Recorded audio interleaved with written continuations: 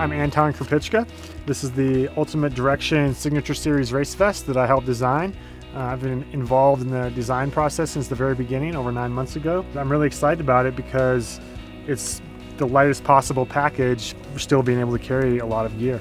Using a pack like this benefits my day-to-day training because I can load it up and go for an all-day run in the mountains completely unsupported. You know, carry 2,000 or 3,000 calories, which you can't do without a pack, but this still comes in a very lightweight package and it doesn't interfere with my running form.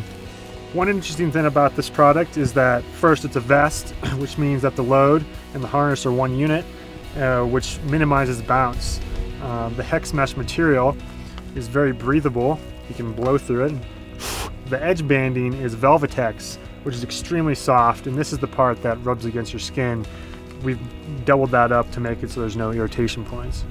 The main body of the pack is made of super stretchy power mesh, which drastically increases the carrying capacity of the pack, but while keeping the load stable because of its compression capacity.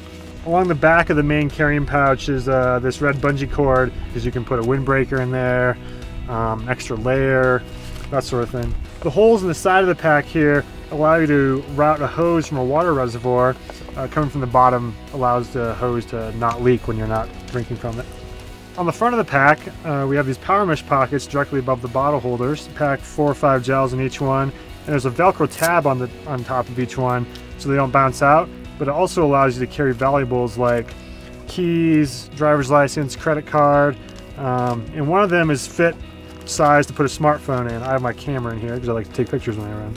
One of the main innovations of this pack was to carry the bottles up front instead of in the back, because it allows you to get at them on the fly while running and to refill quickly at streams without having to remove the pack. We made the pocket out of a power mesh, really stretchy power mesh, so it compresses. And there's also a bungee to make sure that the bottle doesn't fly out when you're running.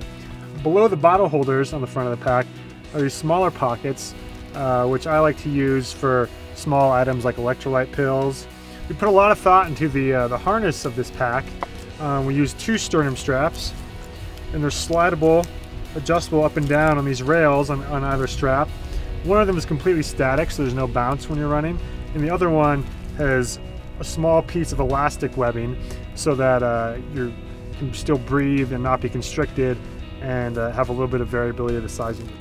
Finally, on the harness, there's these lat straps, which allow for adjustability and sizing, lets it fit a wide variety of people. The triangular shape of the straps distributes the load more evenly so that you're not getting a pressure point along your ribs underneath your arm.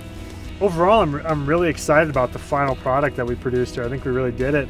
It only weighs 5.5 ounces, which is extremely light. That weighs less than a fanny pack, but you can carry a lot more. And that's exactly what I was looking for when we started this process.